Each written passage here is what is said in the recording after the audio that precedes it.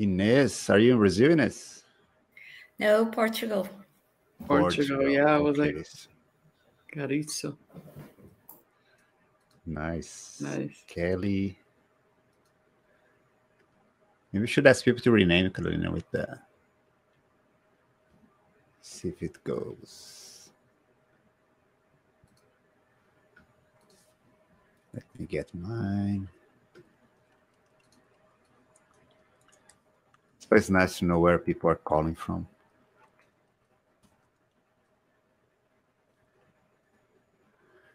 Yeah, if you can rename yourself and put your a flag or where you are connecting. If you're not sure how to rename your name, we're asking everyone to put their name and where they're joining from. You can use your little settings button when you roll over your photo there, and you click that, and you should be able to change your display name. If anyone's having any issues, just let me know.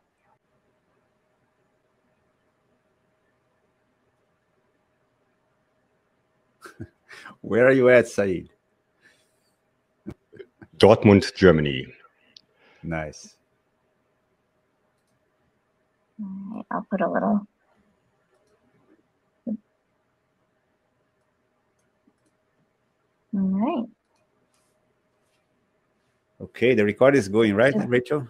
Yeah. Yes, we're good. I'll give a little introduction to you and let's get going. It looks like we've got everyone in the room here, so we're really excited to have Fernando and Carolina with us for this co-facilitation session. I know I've worked with some co-facilitators before, so I'm really interested to hear what they have to share with us.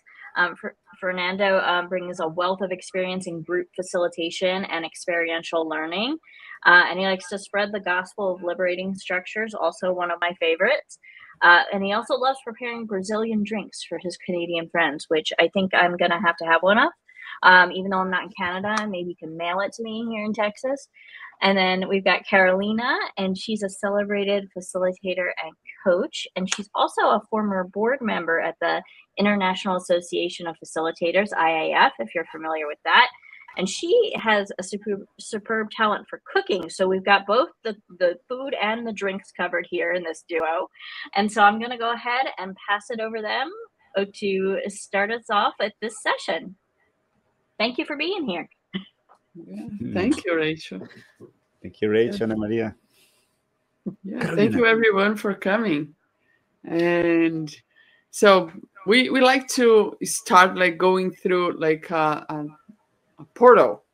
And to be in this portal, I would like you to just stop your video for a while and just feel your feet on the ground and just breathe.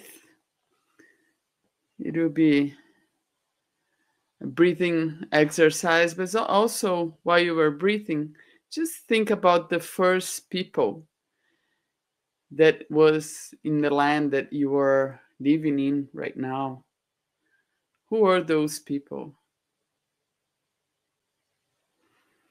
So breathe very deeply, and so you inhale and hold and feel your heartbeats and exhale.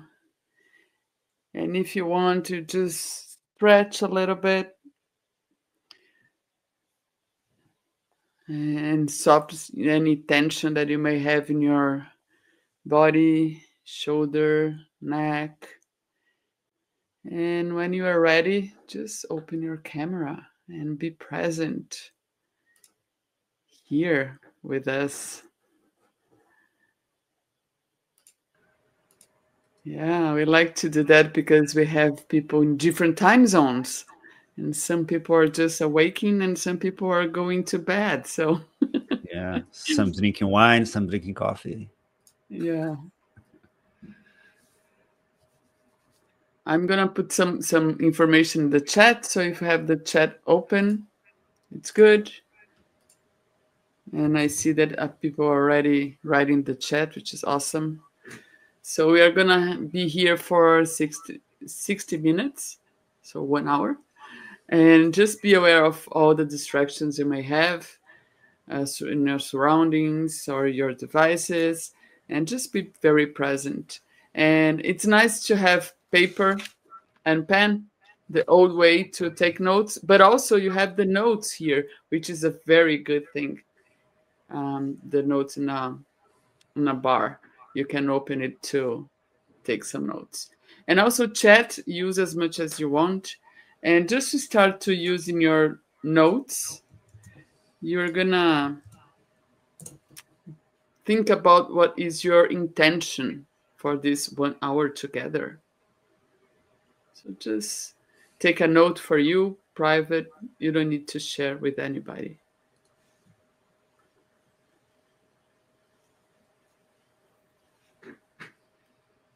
Thank you, Rachel.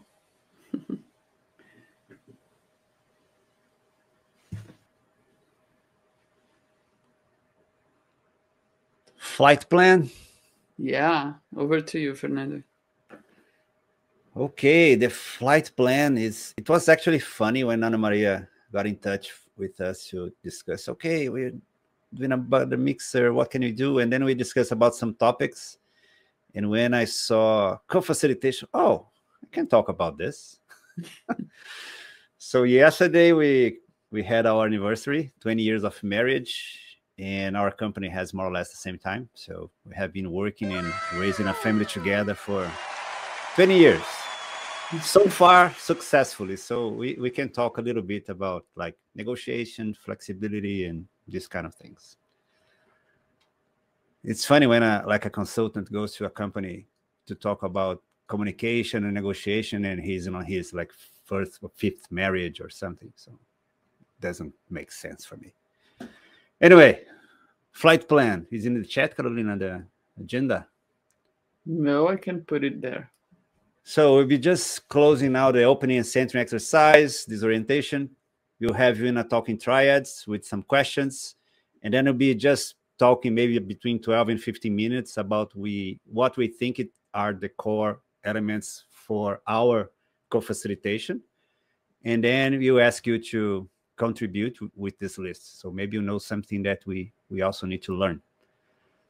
And then we'll be, where's the chat? Over here. Yeah, we'll be harvesting your conversations, and then we'll be closing. So quick and simple. So I've popped the questions that you're going to do in your breakout rooms in the chat there for you.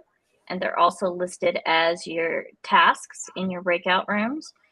Did you have any other instructions for everyone before we go in breakout rooms, or do you want me to send them? I think I can send them in triads, 6 minutes. The questions are there. Okay. All right. Does everyone understand what we're doing? Yeah. Okay. We'll go ahead and send you to your breakout rooms. Good. Awesome. Is everybody back? Marty. Yeah. It's coming. Okay. So I think I'll start presenting, right, Carolina? Yes. Okay. Yeah, these two questions, we put them there just to get your heads around this topic.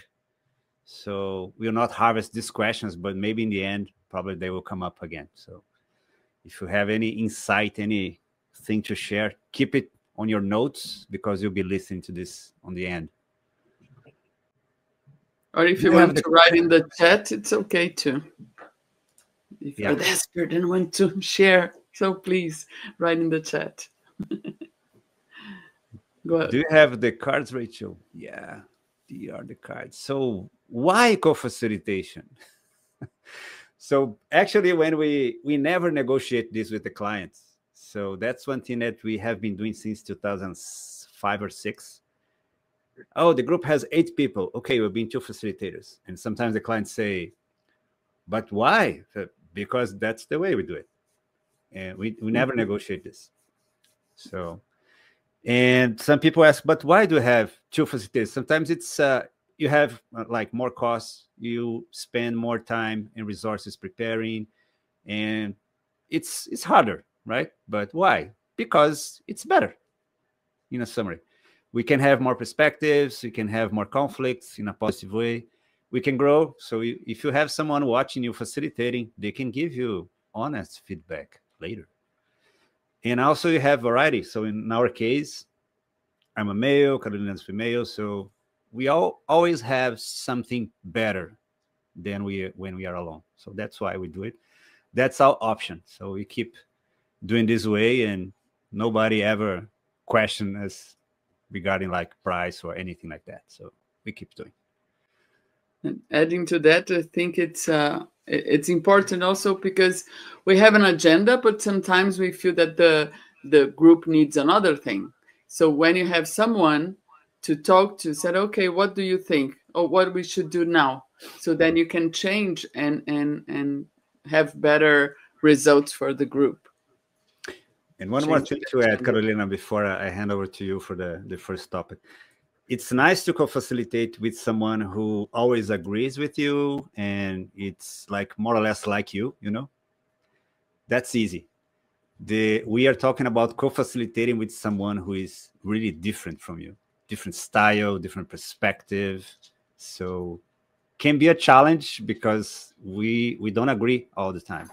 But that's the thing. That's the co-facilitating in our perspective. We are adding, not just having two people doing the same thing. Carolina, first thing that we think it's important to have. Yeah, because you are with another person, so self-awareness and self-development, we think it's very important. Because if you know your limits or if you know your strength, it would be easier to talk to this person and say, oh, I'm good on that, or I'm terrible on that. And so then we can figure out the best way to facilitate together. So we think that is something that you have to do very consciousness, this self-development, and it's ongoing process. It's not something that it starts and it's always ongoing. So if you have a co-facilitator that you use to do that a lot, it's easier because you have more time to talk about those kind of things. But sometimes you have someone, okay, you have to facilitate with this person and you just got to know this person. And then you said, okay, so who you are, what do you like to do, what is your comfort zone, and what makes you stressed, or so what your soul can embrace. I like that question. And then then we can know each other, and then we can say, okay, you do this, you do that, and then we can move forward in our facilitation. I think it's anything, Fernando?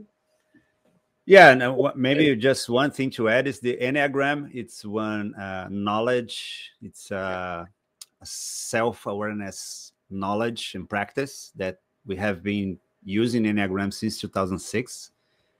And actually, we sometimes say that it helped to keep the marriage going. and also we used to work with more than 15 facilitators back in the days. So we pair up them. So how we pair up them was through Enneagram and other things, other tools. So who is going to work with who? Yeah, who is a good complement. And in terms of cross perspective, we are very different. So we recognize that we are different, and we don't want to change the other person to be like me or Carolina to be. So we keep our differences, and these different viewpoints are very important to add to the scenario, to the facilitation. So, for example, I come from one city, and Carolina is from another city in Brazil. It's like San Francisco and New York. People are different from these cities. And it's nice to have this different perspective. So gender, we are different. Mindset, we approach differently. And you can guess who is who. So the approach, some people want to see the whole picture. Some people, no, let's check this part first. The focus, more on the process of the facilitation, more on the people. This personal resonance, what is happening on the mind, what is happening in the heart. So we have different approaches. We can go to either side, but we have a preference, and we keep using this preference to add. So that's one thing. This list just keeps going on, and we rarely have the same position on this perspective, which is nice. Yeah, and when things go sideways, sometimes it's interesting because, okay, so I know his point of view and he knows my, I mean, at least like I'm more spiritual and he's more material. I look to the whole and he looks to the part. So we can just get together and look at, oh, what we are gonna do now. And so it's good when we have what is that. better in this moment. Yeah, what is better in this moment? It's someone with like a serene voice. Sorry? It leads to the point of communication and conflict. Carolina, stop doing that. Yeah, in the past I had some fights, but now I know kind of by like telepathy. I can read what Fernando is thinking. But so, I remember we looking at each other through the group like. So communication and conflict. So lots of conflicts, and sometimes I remember one time that it was Fernando and I and another facilitator, the three of us, and he said something to the other facilitator, but not to me. So I give a different instruction, and for the group. And so then we were fighting, and the group was working, and the other facilitator was like, "What should I do now?" And so that was back there, I don't know, like 15 years I remember ago. Some facilitators coming closer to us and, I think you need a moment. I'll be away and come back in 15 minutes. They just leave and come back. So, but then like learning how to communicate, and also what do you mean by that? I mean, we are married for 20 years, but we need to know, okay, so what do you mean by that? Oh, I want to do this. Okay, awesome. But why you want to do that? What do you mean about this thing or that? And also like, okay, we are not agreeing, but how we are gonna transform a conflict that can be negative into a positive space. And all conflicts have like this friction, so the energy. So if you bring that energy in a positive way, so everybody's gonna gain something here. The group, the facilitators, and also the other facilitators. So sometimes we have like a group of 10 facilitators with us. So this is very interesting to see and to understand, because we have lots of people, lots of communication, and we can have a lot of misunderstanding. So this is very important to be clear and to ask, and the other one to be open for the question and answer as much as we can. So, and Rachel, these conversations sometimes they happen in front of the group. So, and it's normal. It's like a conversation. So today we can handle this, I think, in an easier way. Yeah. And also now sometimes we in the beginning of the facilitation, the beginning of the event, we say, okay, we're gonna whisper out loud. So then we do that, and the group is with us. Should we do this? Should we do that? We plan this, but we are feeling that the group needs this. What we are gonna do? So this is something that and it's so good because the group feels the participation and they can collaborate. And sometimes we ask the group, what do you think? And then what do you need? Yeah, one thing that I learned along this process is to let it go of my own ideas sometimes. So I created a habit of making proposals for the group, already waiting for like a big no. And when they say yes, oh, okay, let's go. But it's a no, okay, well, it's just a suggestion. Sorry to take our time with my dumb suggestion. But usually when we talk about roles and responsibilities, besides we are co-facilitating, someone needs to be like the leading the process and the other person is following, and we can take turns.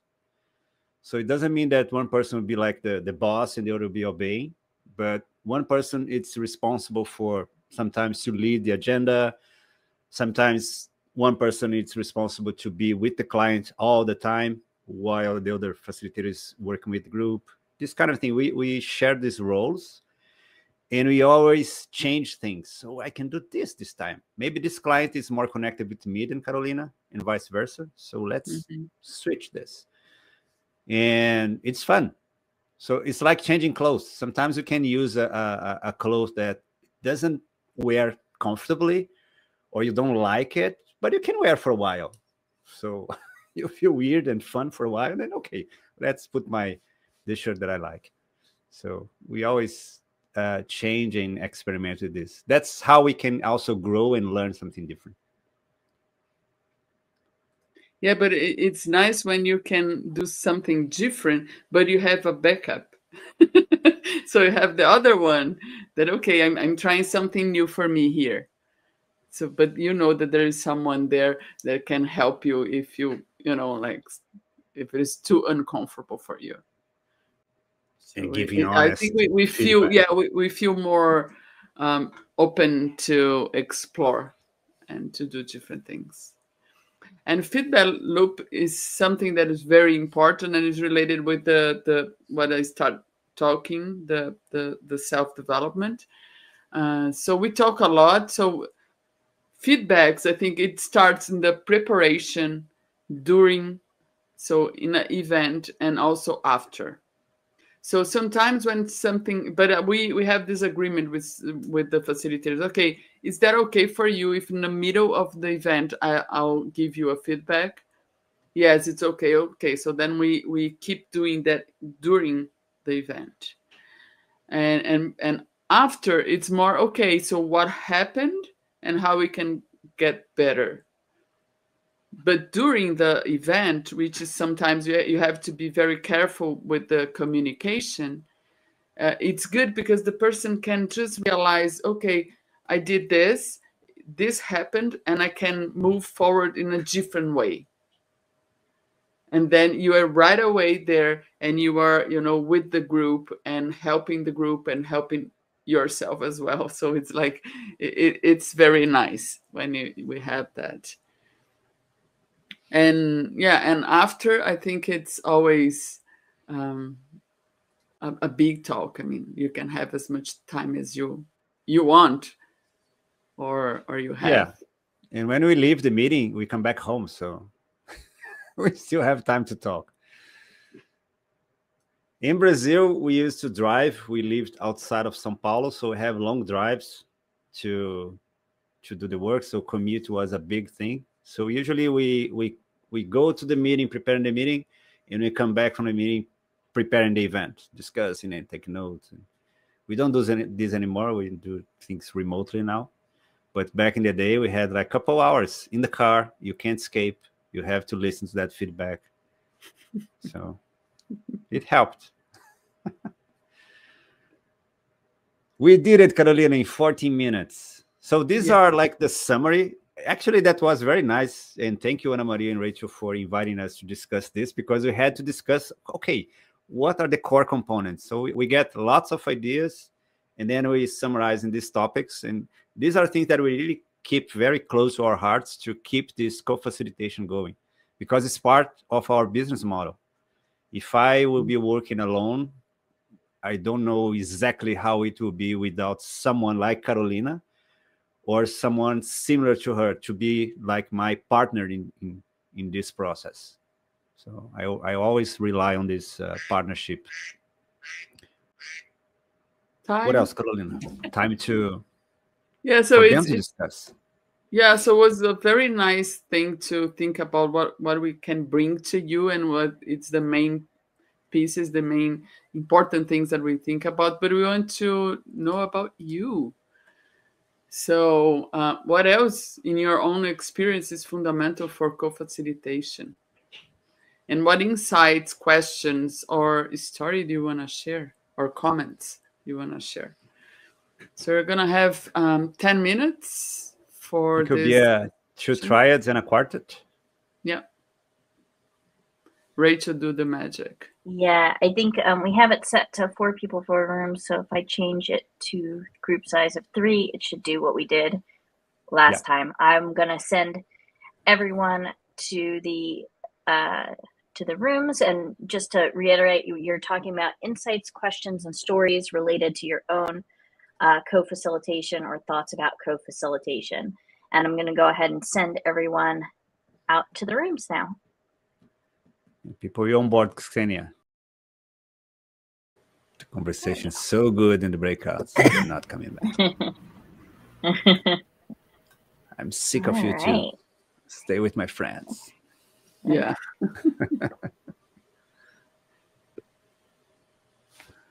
Go ahead and start the poll here. Yeah, we'll be collecting this, these insights, questions, and comments, and then we'll be opening to the groups to share. So let's see with what comes. You can add multiple answers. So if you submit one, you can submit another. They don't have to be in one block, and then you can vote for other people's comments on there once you submit.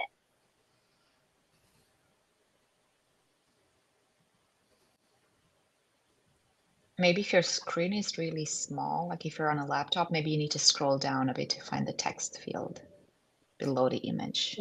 What are we doing again? Sorry, I missed that.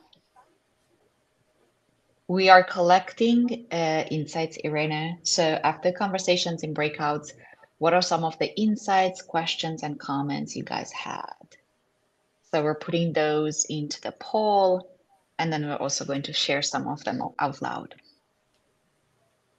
Thank you, Ana Maria. Cool. Thank you. That's co-facilitating.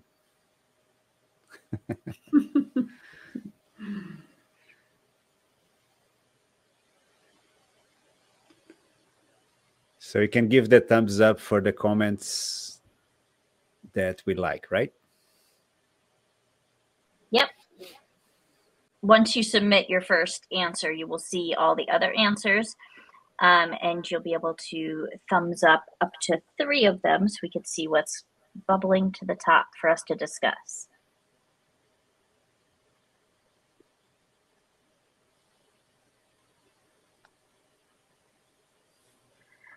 And let's give about another minute here on the poll. I'll set a quick little timer for us so you can get your answers on, and after that minute we'll go ahead and chat. So I'm going to get a little timer and music going here.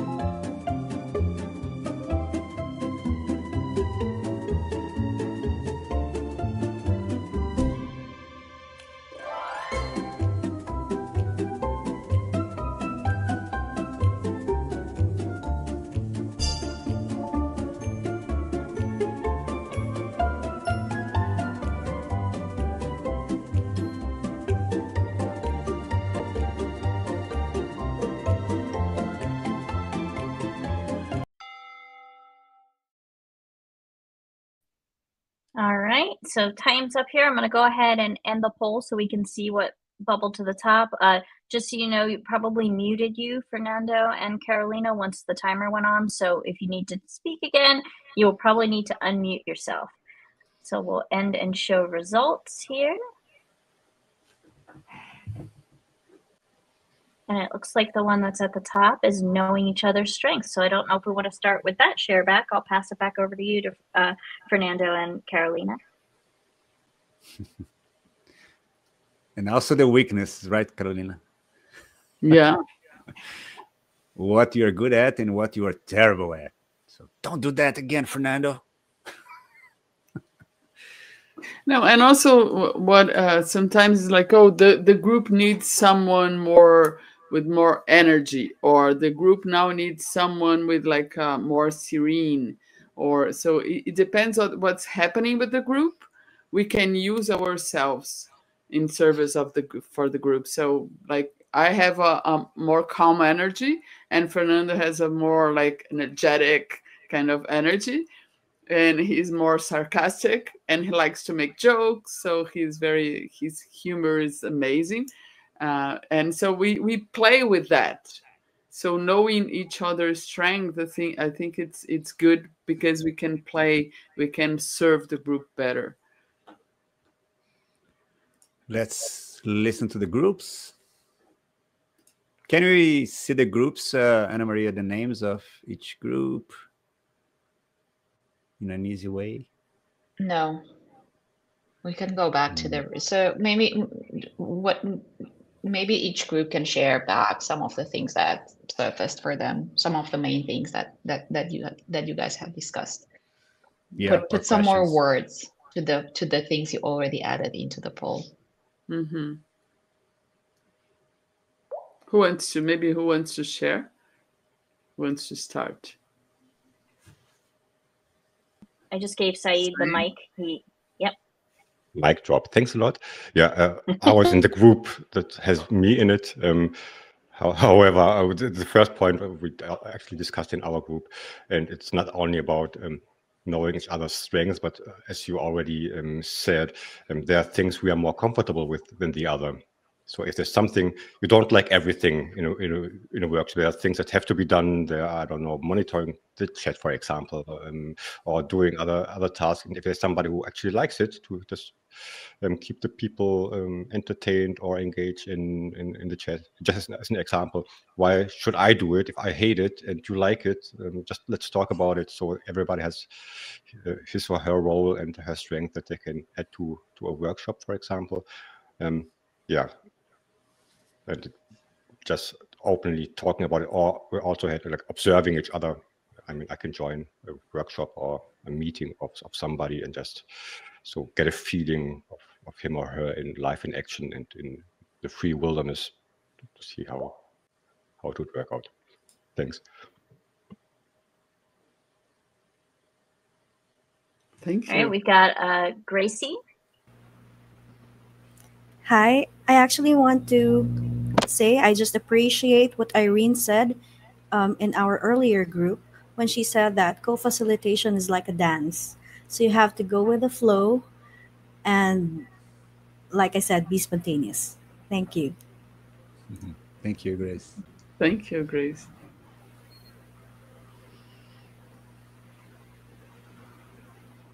All right. So it doesn't look like we have anyone else in the queue, but we're actually almost at 5 minutes here to go. But if we wanted to wrap up, but if anyone has any last they want to add, you could pop it in the chat since the poll is closed. And someone was asking about the scroller on the poll. If you just hover over it and use your regular scroll motion on whatever computer you're on, your mouse or trackpad, there's not actually a scroll bar. You just use your scroll motion when hovering over the. Oh, she might be on mobile as well. Did you have a comment, Saeed? I would have a question, maybe not directly related, but to the topic of co-facilitating. Co-facilitating is a luxury. You don't always have somebody. And I jokingly said I'm not married to any of my co-facilitators for 20 years, so it's a different. It's more difficult, I guess. My question is, any tips or ideas or insights if you don't have the luxury of always having a co-facilitator, how to make the best out of it? So kind of. You can always use the group. So that's one thing that, for example, you using your own example. Sometimes we ask people in the group who are very good taking notes. Okay, take over the chat and make notes as people go. And usually there is someone in the group who has this ability. So we start bringing the group to help you in the facilitation process. And that's one thing that we believe, that the more we give space for people to facilitate while we are the facilitators, the better the group goes and the better they evolve as a group and they get rid of us. So we can be fired. they can do their own thing. So co-facilitating with the group. Yeah, and also I can see lots of facilitators and consultants, they are all alone. And when we get together, people are so craving for sharing and this kind of thing. So to expand your networking and see who you want to work with, and just say, oh, I do you want to work with me, or like, and have like this a try to find people. I just find that we did a research, and people we realized that people are very alone. Facilitators are very alone, and they don't want to be alone. And Session Lab report says that as Yeah, well. yeah, it's true. Yeah. So why not we just grab all this networking that we have and ask people, invite people. Who wants to? Someone? Xenia. Yeah, Xenia. Hope I I pronounced don't know it. if it is. Hi guys, yes you did, thank you so much. Usually people struggle with my name. Just to kind of provide feedback to Said's question, I facilitate mostly alone, and I designed the curriculum, I designed the workshops, I facilitate them, the 3-hour workshops for 6 weeks, so it does get tiring. So what really helps me is creating a framework. So using a system for creating and approaching each workshop. So introducing, of course, the learning objectives, the activities, so that I make sure that the workshop it's activity based and it's social interaction based. So I have a framework. I have like a Google Doc, Excel spreadsheet, where I will put in all the information for this workshop, what kind of activities, what are my learning objectives, and so forth, the types of activities, how much time I'm spending, just maximum 3 topics. And then contrast really helps, because it's tiring. My workshops are mostly like they're almost like top down, because I'm teaching skills to newcomers, for newcomers. So we break up the activities. So I make sure that, okay, we are starting the discussion with reviewing homework or whatever else, feedback. So there's some group discussion, social interaction. Then we are covering material. Then there is the exercise where the folks are writing either in the chat or in the Google Doc. Then we're going in the breakout rooms. Then we have social discussion. So I have a framework for this, and it really helps to kind of shorten the time, reduce the fatigue, and make sure that I remember, okay, yes, I have to have an activity, I have to have social interaction, and so forth. I see we're closing, so I'm closing too. Thank you, Xenia. Thank you. Yeah, we've just got a little kind of checkout question that you can answer in the chat as we wrap up here. And I'm going to pass it over to you, Fernando and Carolina, to kind of talk through that, and then we'll wrap up. Oh, nope. Oh. Yeah, don't hit close. There we go. Don't hit there. There you go. So the question here is, what's one thing you're excited to explore further after our session today? Please So write. go ahead.